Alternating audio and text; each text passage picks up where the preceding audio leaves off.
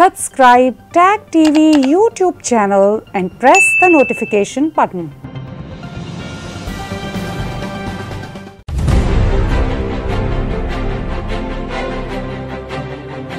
People have to live in unity. We are still in transition. Civil society has been decimated. Of course, we rely on media. And I think the government has not done enough. The international community has failed to respond. No place in the world is perfect. Yoga event is held here. Severe injustice and they should be stopped. We should raise our voices, condemn this brutal act.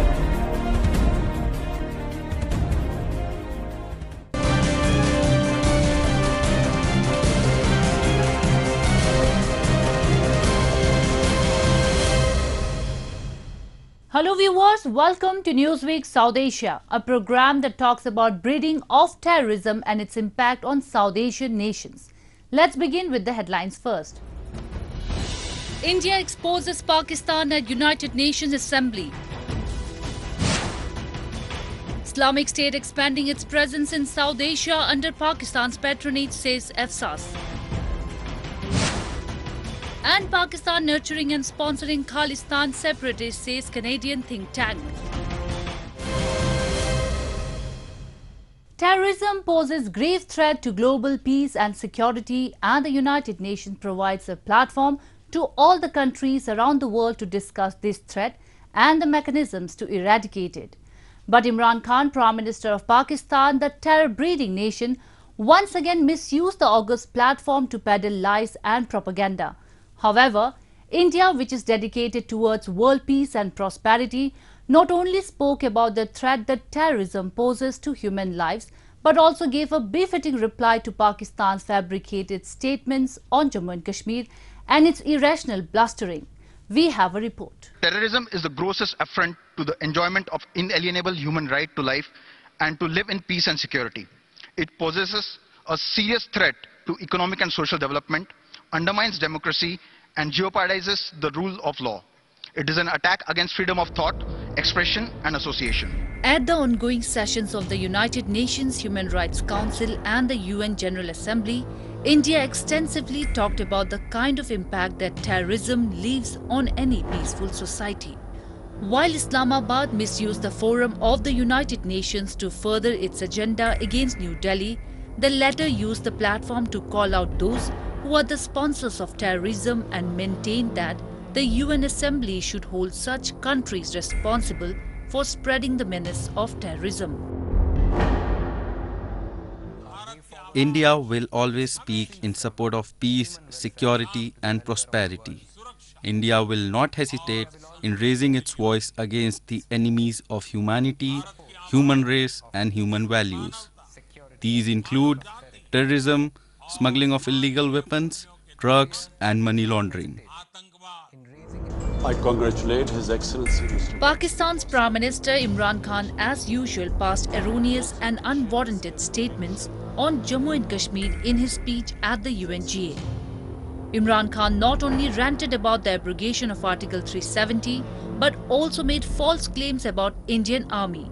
Khan also tried to portray his Satan masters as angels, as he went on to say that Pakistan Army is least involved in cross-border shelling at the LOC. In less than a week of Imran's speech, 3 Indian soldiers got martyred in the cross-border shelling by Pakistan, proving that the PM has been using the august international forums to make false and bogus statements. India's first secretary at the UN General Assembly, Mijito Vinito, had staged a walkout from the UNGA hall as soon as Pakistan Prime Minister Imran Khan raised the Kashmir issue. Later, exercising the right to reply, the Indian delegate slammed Pakistan for its fabricated statements on Jammu and Kashmir, asserting that the Union territory is an integral part of India and the only dispute lies in the region, which is under forceful and illegal occupation of Pakistan. Mr. President, let me assert here loud and clear. The Union territory of Jammu and Kashmir is an integral and inalienable part of India. The rules and legislations brought in the Union territory of Jammu and Kashmir are strictly internal affairs of India. The only dispute left in Kashmir relates to that part of Kashmir that is still under illegal occupation of Pakistan. We call upon Pakistan to vacate all those areas that it is in illegal occupation of. What should rather be on the agenda of the United Nations is Pakistan's deep state and its unrelenting political and financial support to terrorist organizations and mercenaries which are a threat to global peace and security. Highlighting that Pakistan's Prime Minister is the same person who had referred to Osama bin Laden as a martyr in the parliament, India's First Secretary further hit out at the country for being a rogue state that provides pensions and shelters to some of the dreaded terrorists of the world. This is the same country that provides pensions for dreaded and listed terrorists out of state funds. This is the same country that has the dubious distinction of hosting the largest number of terrorists proscribed by the United Nations. The leader whom we heard today is the same person who referred to the terrorist Osama bin Laden as a martyr in his parliament in July. The same leader who spewed venom today admitted in 2019 in public in the US that his country still has about 30,000 to 40,000 terrorists who have been trained by Pakistan and have fought in Afghanistan and in the Indian Union territory of Jammu and Kashmir. Pakistan since decades has been using all August global platforms to spew venom against India. Its representatives pass fabricated and slanderous statements to further their anti-India propaganda. But eventually, to its much embarrassment, India puts the truth forward, hence exposing all its lies and unmoral terror connections.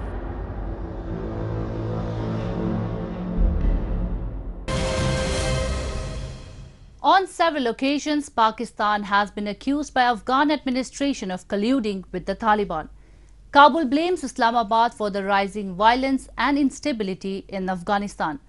Pakistan, on the other side, maintains that it wants peace at its western border and supports the Afghanistan peace process.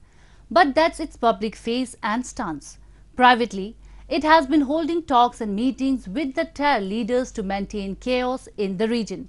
Recently, Ehsanullah Ehsan, leader of Pakistan Taliban, released an audio clip exposing the fact how Pakistan Army and ISI take the help of several terror leaders to fulfill their evil agendas against India and Afghanistan. Our report. Terrorism has become an institution in Pakistan and has extensive support from its army and the intelligence, which consider it as a strategic weapon.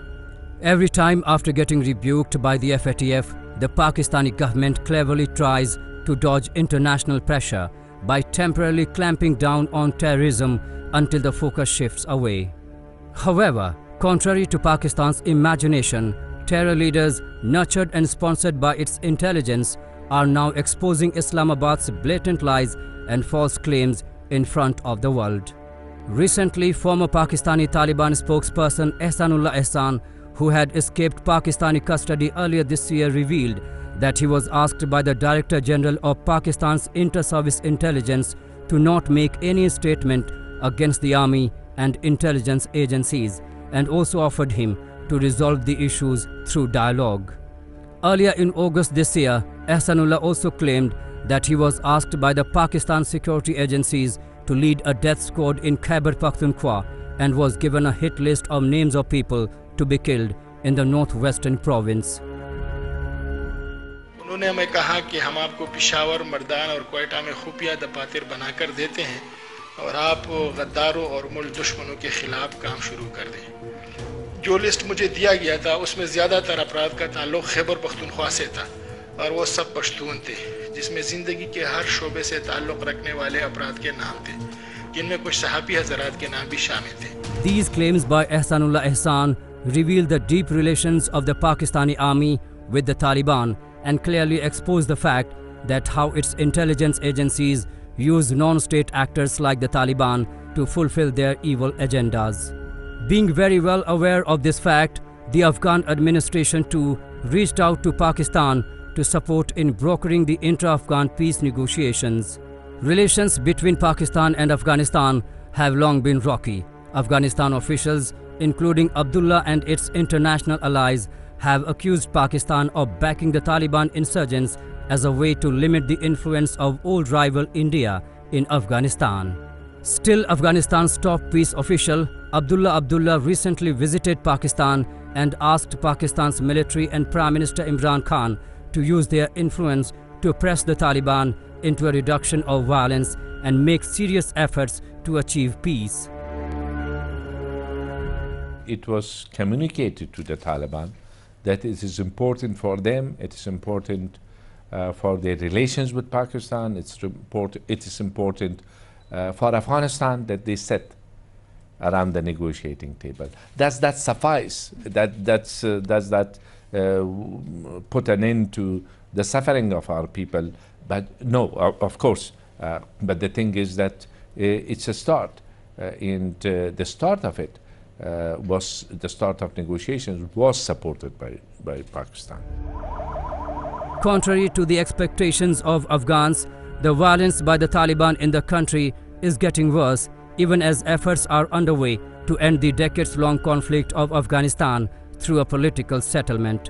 Once again, a wave of attacks across the nation left multiple people dead and wounded, including a major roadside bomb attack on a bus in the central province of Daikundi, which killed at least 15 civilians, including women and children.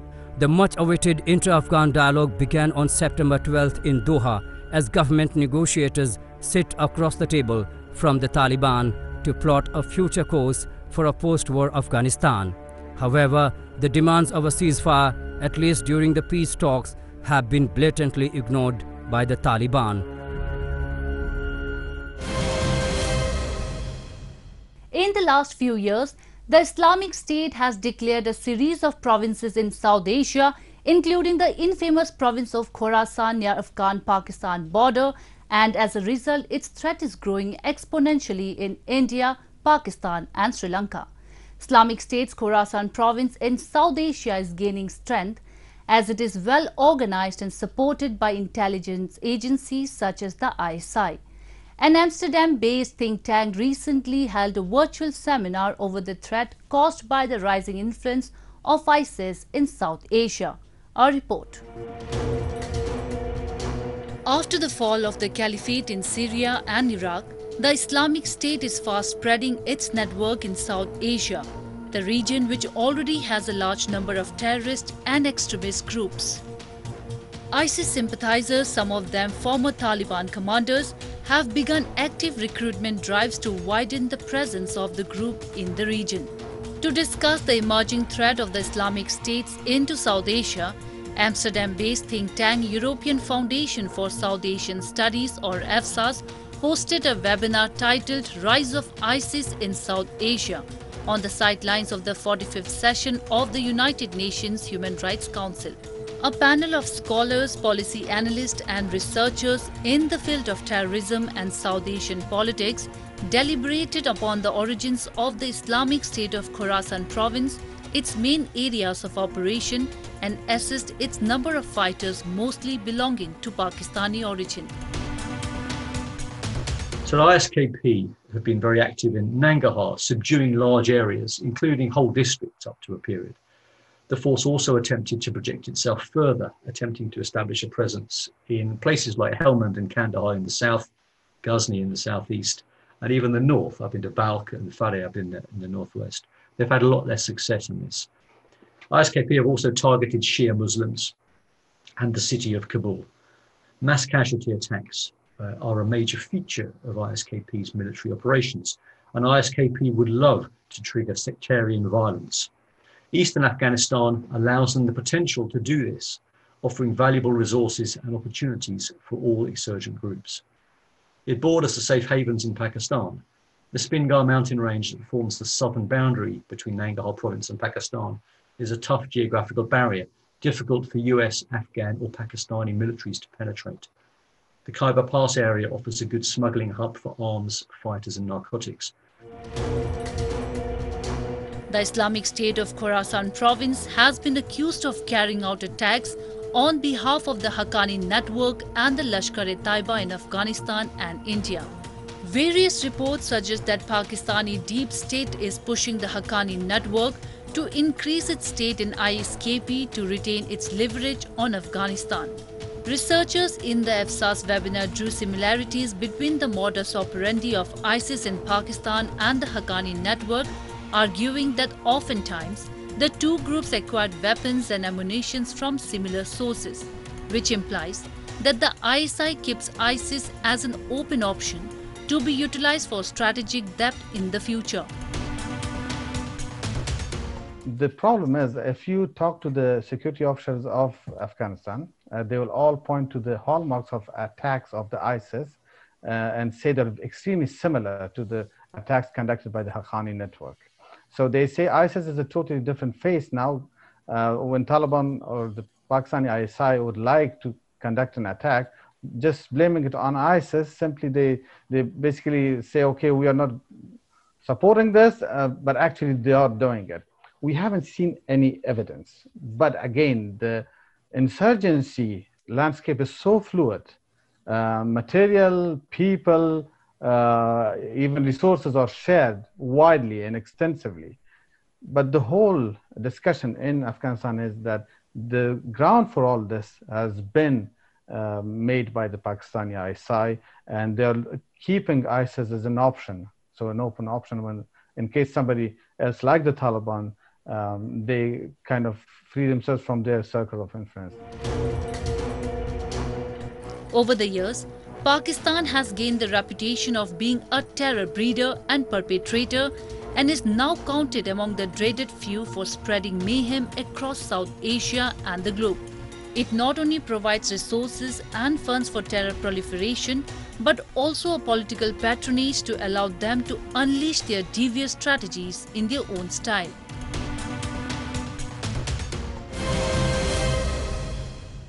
Pakistan has been relentlessly facilitating anti-India activities. Be it Kashmir or Punjab, Islamabad has been misusing all its state machineries to push in terrorists in the valley and provoke anti-India sentiments in the form of Khalistan to disrupt peace and harmony in India. Reiterating this fact, a Canadian think tank has asserted that Pakistan still provides shelter and training to Khalistani militants and is indulged in relentless propaganda on the issue. Our report. In the early 1980s and 1990s, India's Punjab state was a hotspot of Pakistan-sponsored terrorism. During those years, Khalistan movement was being endorsed to hype the demand for a separate Sikh state within India. Moreover, Sikh youths were being provided with arms and ammunition to carry out the illegitimate separatist activities.